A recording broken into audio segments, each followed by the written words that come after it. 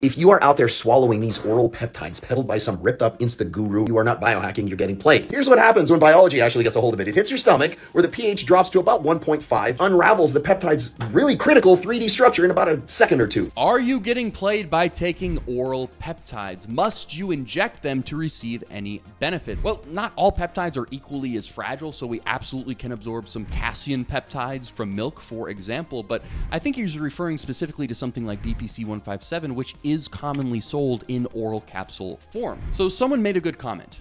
If you were strictly looking for gut repair, I researched the oral version of BPC 157 is best. Absolutely not. Zero functional effect. Ripped to shreds in the gut. Really? Even though BPC 157 is derived from a protein in gastric juice, it can't survive in the gut? Well, the research would say otherwise. So this study found it to be stable in the gut for over 24 hours, thus giving it good oral bioavailability. In fact, in rodents, oral BPC 157 has been shown to expedite the ligament healing process. So to be fair, yes, injections may have the best bioavailability, but if someone is averse to needles for whatever reason, they should not necessarily totally discount some oral peptides.